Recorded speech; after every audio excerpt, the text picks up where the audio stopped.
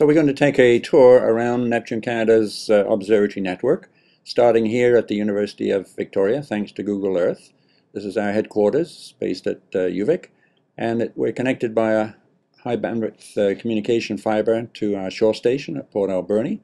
From there we have a cable loop of 800 kilometers that goes out across the Pacific floor, about 300 kilometers. Here we see installation at our shallowest site in just 20 meters of water, an array of cameras developed at the University of Alberta, and this is just being placed in the water, and a set of divers now will take this down and bolt it onto the seafloor. And what's remarkable here is just the exquisite and highly abundant biota of sponges and a variety of invertebrates, and that array of cameras can see and image that in real time in 3 dimensions. We have lots of other instruments there, including hydrophones to examine the passage of whales. So we come across the continental shelf onto the continental slope at about 1,300 meters, and lo and behold, the remotely operated vehicle encountered this rice cooker along with a screwdriver, 1,300 meters. Opening it up, there's a mother octopus, and just under the lid you can see the eggs hanging down. Really quite remarkable. But this was really the objective they were looking for. Methane bubbling out of the seafloor. This is actually a fairly low energy bubbling, and it's essentially the release of methane from gas hydrates that occur in more solid form in the subsurface. So we come across the abyssal plain to a site on the spreading ridge where the plates are pulling apart. And here we see some of the brittle stars as just one of the components. This has been speeded up a little bit, but again, quite remarkable photography.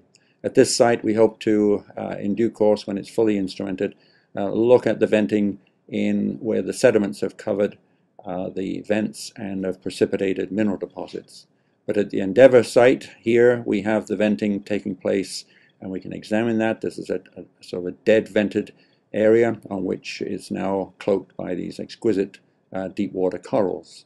But nearby we see the active venting taking place. Water is streaming out of this, out of the upper part of the ocean crust. The temperatures here we measure at over 300 degrees Celsius, and when it hits the cold water of the deep Pacific, it precipitates in a series of chimneys made up of a variety of polymetallic sulfide deposits. Here are the chimneys, and you can see them leaking hot sediments, and as we approach and get closer to them, you can see that they're encased in a whole variety of vent faunas, of tube worms and spider crabs, and a variety of very bizarre and interesting organisms. So these have been studied now for a few years, but now we will be able to look at them and study them in real time. So if we move away from that site, across to the middle part of the abyssal plain, here at ODP 1027 site, and we are able to instrument a borehole there that's corked, we're able to look at the different regimes as we go down through sediments and into the basaltic crust. Here again we see holothurian echinoderms walking on the seafloor, and also deep water octopus here that has taken up residency on this drilling infrastructure, the cork, that allows us to look at the subsurface. That gives us information on tsunamis, so it's a tsunami array, and this is the model that we contributed to from the Department of Fisheries and Oceans of the Chilean tsunami in February 2010. Moving from that site on the middle of the abyssal plain, we come up the continental slope to Barkley Canyon. The waters there are highly productive. You can see from the Humboldt squids having a feast on the zooplankton. And we're looking through that water column, 400 meters, with this vertical profiler.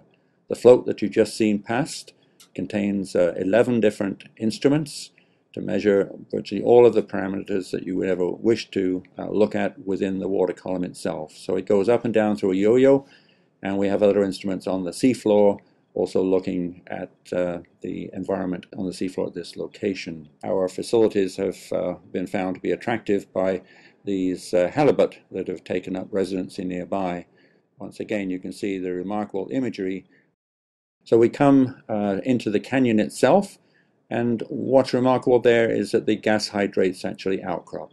And so a team in Germany led by Lorenz Thompson has built this crawler. We have methane sensors on it, cameras, and more recently a variety of additional instruments. So this is from the camera, actually on the crawler, driven from Germany, 8,000 kilometers away, to investigate the nature of the organisms, the methane venting, and a variety of other processes at that site. And then from that slope site, the cable comes back to the inshore site, Folger Passage, into Port Alberni, and back to the University of Victoria.